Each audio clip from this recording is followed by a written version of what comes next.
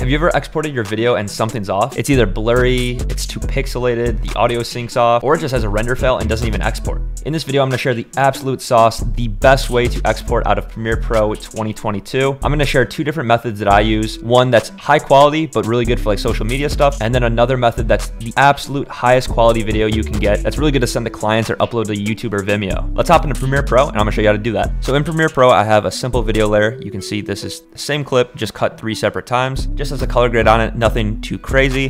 The first thing I like to do before I even go to export is make sure our sequence settings are in check. For our example, we have 60 frames per second footage, but we actually don't want the timeline to be 60 frames per second. To get the most cinematic and best looking footage, you're gonna either wanna use 23.976 or 24 frames per second. You can change that and you'll still get all the benefits of the high frame rate of the footage, but the timeline will look way more cinematic. So in Premiere Pro 2022, there is a new way to export. You can go up here to the top left, it'll say import, edit, and export. You can click export. If you're running on a slightly older version of Premiere Pro, just go to file and go to export media, and it'll bring you to that same window as if you went to click export up here. So let's start off with the absolute highest quality export you can get. To do that, go under format and navigate to QuickTime, open up the video layer, and make sure the video codec says Apple ProRes 422. Under the basic video settings, if you had the sequence the way you wanted it, everything should be perfect. But if you need to change the frame rate or the frame size, you can uncheck this box and then change it to the value you want. Like I said, you almost always want to export at 24 frames per second and then at the highest quality frame size you can.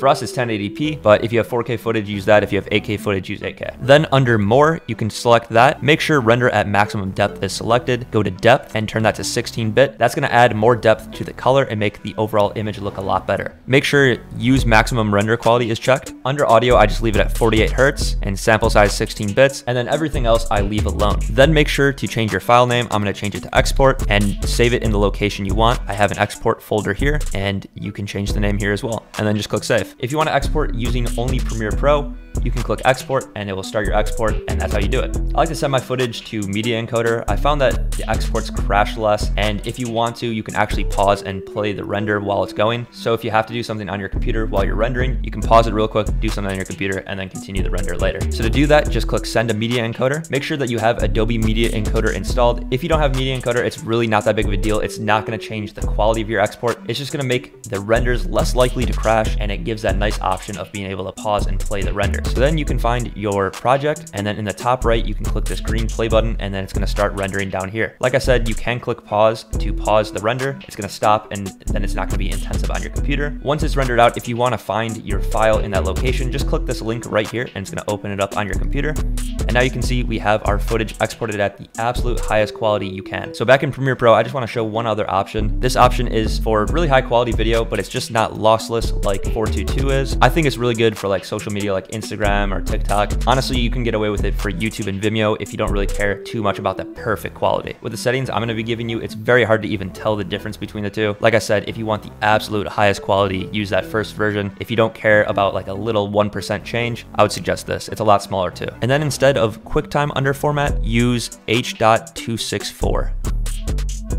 If you want to use one of the presets, adaptive high bit rate's already pretty good, but let's go through and make sure the settings are perfect. Again, you can change the frame size, frame rate, we can leave that alone. Check render at maximum depth and use maximum render quality. And then under bitrate settings, I just drag that up pretty much to the max. If you have higher quality footage, it'll allow you to go higher. Most of the time, I'll leave it at 100 if I'm exporting 4K footage and it looks really good. And then for bitrate encoding, a lot of people say to use VBR 2 pass or CBR. Honestly, 1 pass for me has always worked good. It's way quicker on the export, and I think it looks almost exactly the same. We're gonna leave the audio settings the same, and then just like last time, you have the option to send a media encoder to export or just export through Premiere Pro. I'll give you an example of what it looks like when you export through Premiere Pro only. So if you click export, it'll have this window pop up, and then it will render your project. After that, you'll have a box down in the bottom right, and it will give you the event that it was exported properly. And then here is our second export. Between these two clips, I can barely tell a difference. The colors seem a little bit more rich in that QuickTime export, but by the time you upload it to YouTube and Vimeo and they have those compression systems already on there, it's gonna look about the same. And that is how to export in Premiere Pro 2022 with the absolute best settings. If you enjoyed the video, be sure to like the video, and if you're not subscribed to the channel, be sure to do that. I'm uploading every single day, and I upload tutorials on Adobe Premiere Pro